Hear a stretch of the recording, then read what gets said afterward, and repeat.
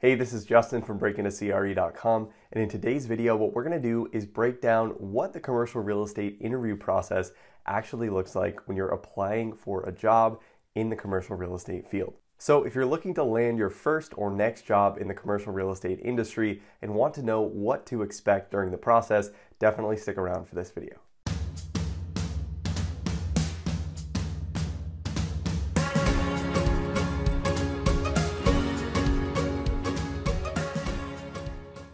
Now on this channel, we talk about real estate investing careers and real estate financial analysis. So if you're looking to break into commercial real estate for the first time, or you're looking to advance your current real estate career, make sure to subscribe and hit that notification bell. So I'm gonna start this video off with the caveat that every company and every location does things a little bit differently. But through my own experiences and the experiences that my students have shared with me, I've noticed some really clear patterns that you're likely to see when you go into the commercial real estate interview process. So in today's video, what we're gonna do is really break down that process into 4 specific steps that you're likely to see when you go into the commercial real estate interview process. So this is gonna be really helpful if you're trying to understand how long the process might take, what to expect, and what to prepare for when you're headed into interview day. So as I mentioned, commercial real estate interviews generally have about 4 different phases, and this is definitely going to vary based on the size of the company that you're interviewing with, the existing relationship that you have with the company,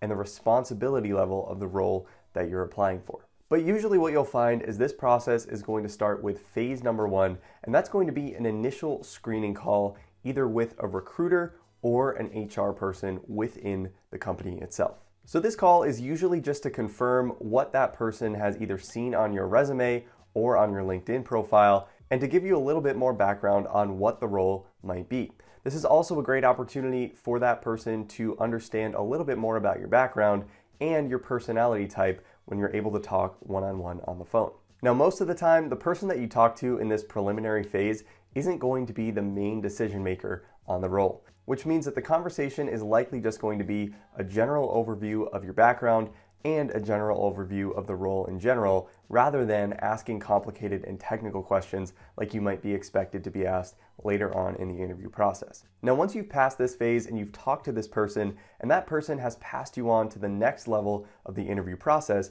generally this second step is going to be some sort of a phone interview with someone a little bit closer to that team, or specifically the hiring manager that you're going to be working for. Now, this conversation is going to be much more of an interview on your specific experience. So it's likely that this person is a lot closer to the role that you're actually going to be playing, and they're going to want to know your specific experience and how you can add value to that team. So for a bigger company, this might be talking to an associate or an acquisitions manager, and for a smaller, more entrepreneurial type company, you may be talking directly to the hiring manager in this step specifically. In short, this part of the interview process is very much a what have you done and what can you do for us type of conversation. So make sure that you can tell your story in a compelling way and why you'd want to be a part of that team and how you can add value to that team from day one. Now from there, assuming this conversation goes well, you'll usually move on to phase number 3, which is going to be an in-person interview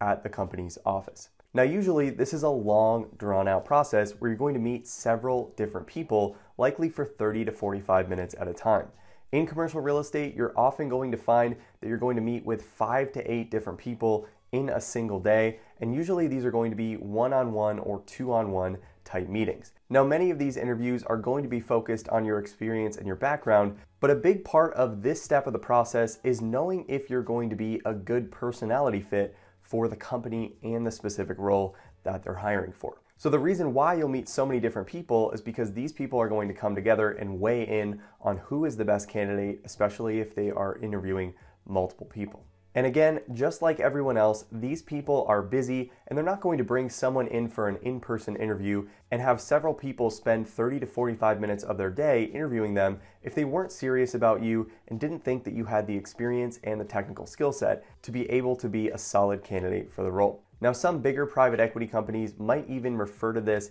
as a super day for incoming analysts or associates out of undergrad or an MBA program. So if you hear that you have a super day coming up, this may be something like what you'll see. Now, sometimes phase number 3 is the last step, and you're going to have a decision on whether you got the job or not 1 to 2 weeks after that process has been finished. That said, many companies in the commercial real estate space will move you on to step number 4, which is going to be a real estate financial modeling interview exam in Excel. Now, generally, what this is going to look like is a timed exam anywhere from about 1 to 3 hours, and usually you're going to get some sort of assumptions, you may get a case study, and you're going to have to build out some sort of a financial model based on those assumptions or that case study. You may also get individual questions that will test your knowledge on specific Excel functions, specific finance functions, and then specific real estate finance related functions that you'd end up using on the job as an analyst or an associate at that firm. Now, this can be one of the most stressful parts of the entire interview process,